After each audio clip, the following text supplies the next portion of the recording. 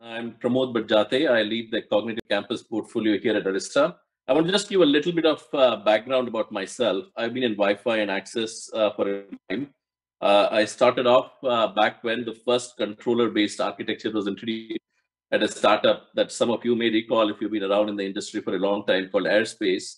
I was leading engineering there, went into Cisco, and have been sort of had the privilege of firsthand viewing the various transitions and evolutions we've gone through.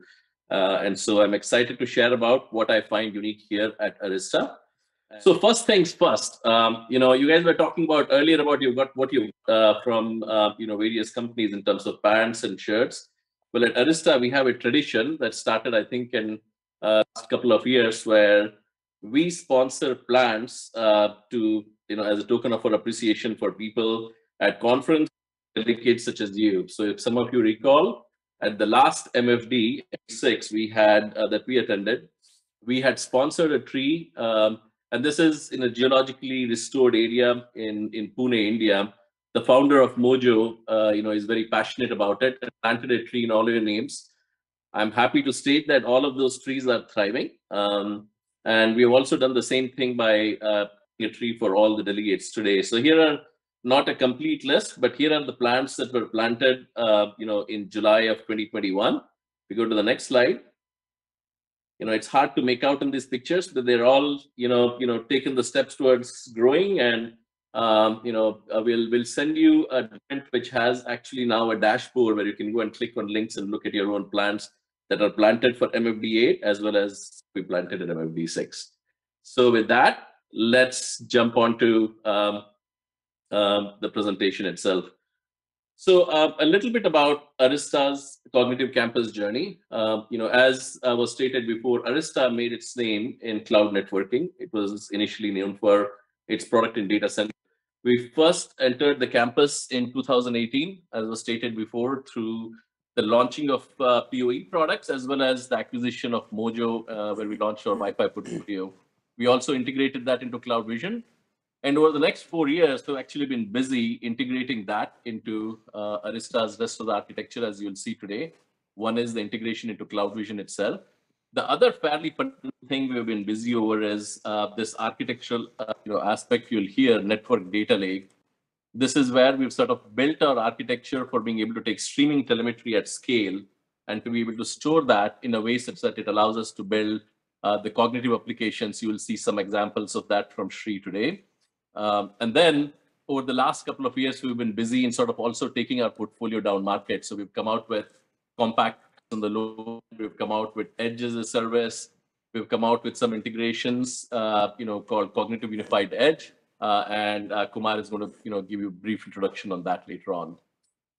So what's, I'm sorry, Landon Foster here. What's driven sort of reminiaturization? Usually we see enterprise vendors go from the small to the big, right? You can see SMB Ubiquity kind of is doing that now, right? They're very small to bigger, but you look like you're driving in the other direction. Is that focused because of Edge or? I think you're right. It's a focus on Edge, and it's also what we were hearing from many of our customers was our portfolio was more catered to higher end enterprise.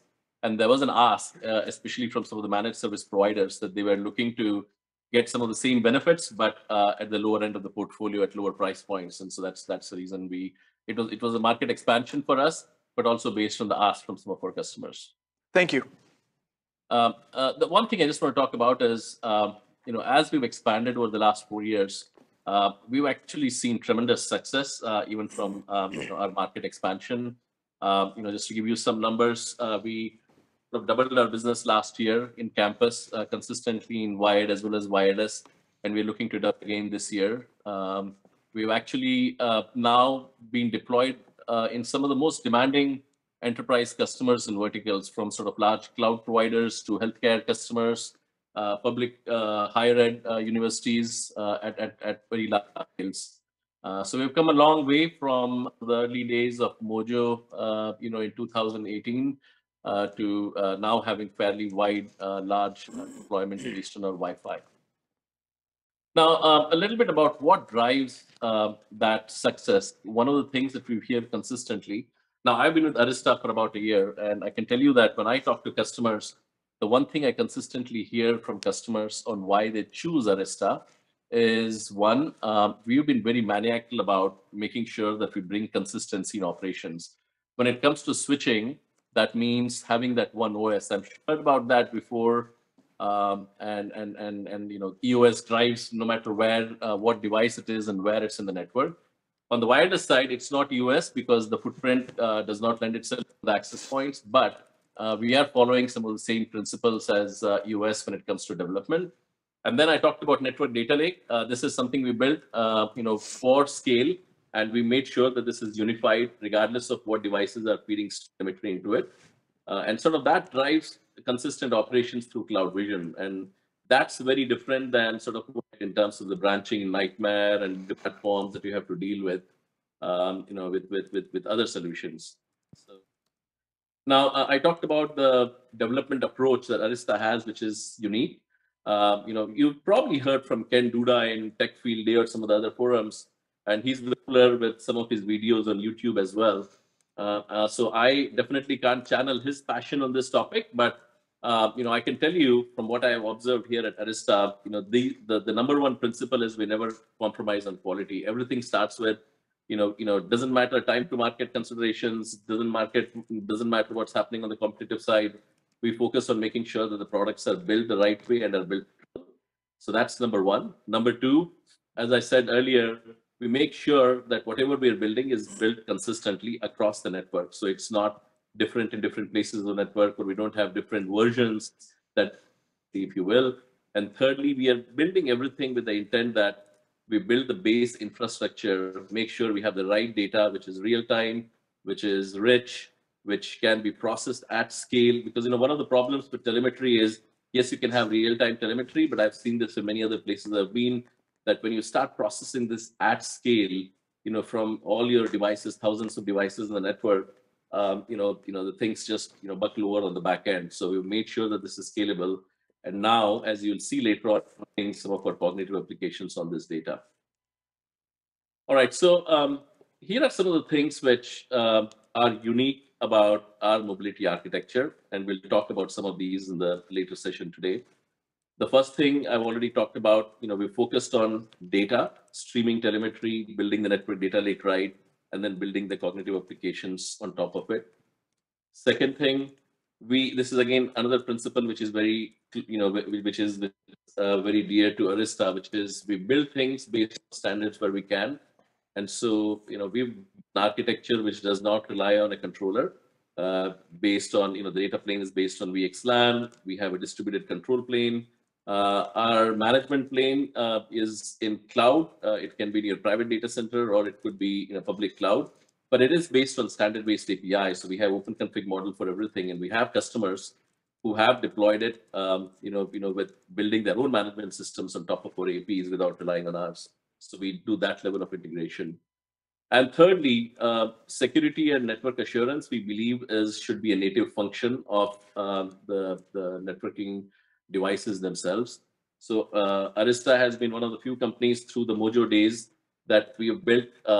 We've always had a dedicated radio in our access points. That helps with, one, making sure that we have the right level of information to be able to do the right radio resource management, but also helps with making sure that our security is foolproof. And we have some algorithms, as Jatin will talk about later, where we make sure that when we tell you about something, we give you an alert on security, it's something that you need to act on. We avoid false positives, which is one of the challenges that we've seen with WIPs is done by others.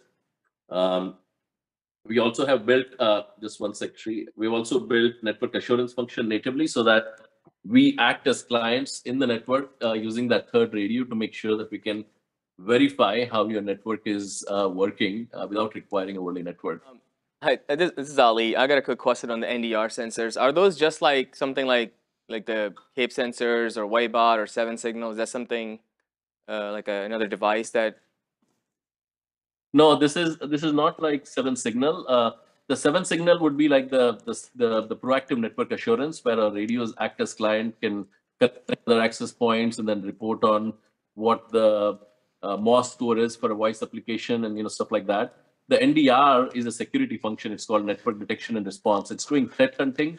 It's a function of our campus switches where we natively integrated this sensor that is essentially monitoring real-time traffic and then converting the data into things like people, organizations, who's accessing what, and then sends that data over to cloud where we process it for doing behavioral analytics and detecting any security concerns. So it's not necessarily a function of our wireless products, but the way our customers deploy it, they deploy the wireless access points along with the switches, and this sort of forms part of the broader security story.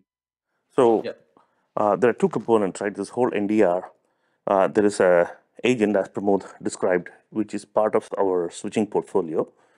And the primary purpose of this agent is to generate something called activity records. So basically, it's telling the Arista virtual assistant, what we call as AVA engine, what is going on in the network in a very compact way. It is not just sending the packets over, it's actually generating something called activity records. The processing happens in the cloud. Of course, anything we do in cloud, because we really don't hard code a whole lot of things. If somebody insists on having an on-prem solution, they can have it. But most of the time, we'll prefer to be in cloud because they elastically expand and shrink as the demands increase and decrease. So this combination is really what allows us to do the network detection and response. And this also goes to the openness of the protocol. So even though this function is not natively integrated into the access point, the fact that the access points are putting out just regular Ethernet packet with the MAC address of the end client basically allows us to exercise that whole policy, even though the packets are actually coming off of an AP at that point in time. Okay. Thank you, Kumar. All right. This is the vision that sort of guides the roadmap. We are on a journey to build a self-healing autonomous network. And you might say that, well, this is fancy title. What does this mean in terms of practical terms, what we're doing in terms of, the features that we're developing in our products? What we have today, based on that network data lake and some of the applications you'll see, we built anomaly detection, we built root cause analysis, we built a recommendation engine. And what we are planning to do is to, test that out based on the data we have in cloud and how many times people turn on and take on actions based on a recommendation engine and start automating that. Initially, under the network admin's approval, but it allow them to just click and say automatically take these actions next time you see this. And it doesn't have to be fancy. Initially, it could be just simple things like when you do a software image upgrade, when you do a configuration download in a specific location, be able to detect how the network is behaving based on KPIs before and after, and be able to set policies so that you can roll back things when something goes south. So this is something you'll see some examples of the early of what we are doing here, and this is what guides us in terms of all the features we are building.